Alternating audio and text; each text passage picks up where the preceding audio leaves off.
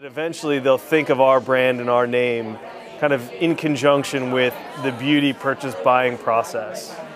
So content is obviously meaningful to me, content and commerce. And so what I had hoped was to hear from everybody here who they think is doing content well, content and commerce, and what does it mean? What part of content makes people transact, instead of just being entertaining? If you can create interesting content as the focus of your advertising or as the content of your advertising, it makes for good advertising.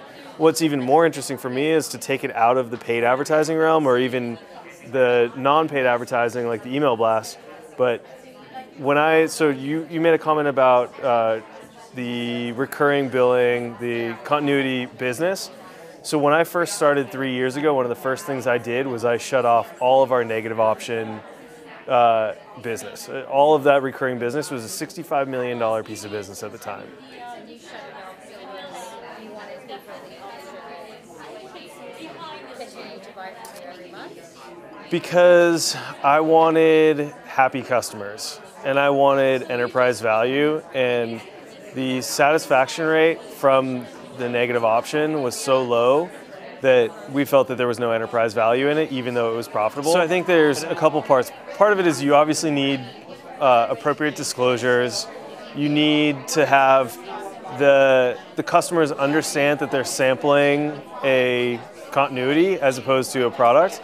But what's interesting about content for me is, so I just shut down a huge piece of business. How do I make people want to buy that product month over month as opposed to have to because they forgot to cancel? Content, like you said, it has to be a good product. But we sell 26,000 products. So within that catalog, there's something that you love. So how do we get you to come back and engage and remember to come buy it again without relying on 35% off?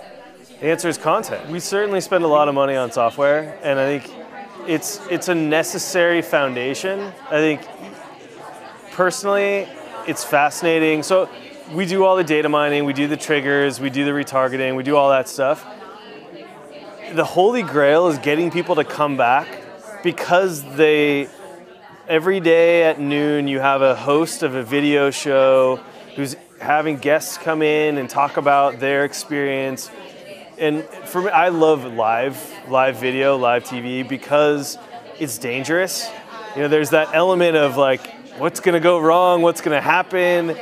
So I think the live format is especially interesting to me, but if you can develop a relationship with a host or a writer of a blog or somebody who's making videos and want to come back to consume that content, irrespective of my ability to use data to find you via my triggers or my retargeting or my whatever, because people can opt out.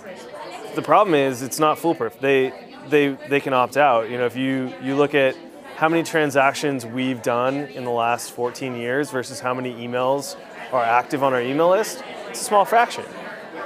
But if people want to come back because it's entertaining, that's the holy grail.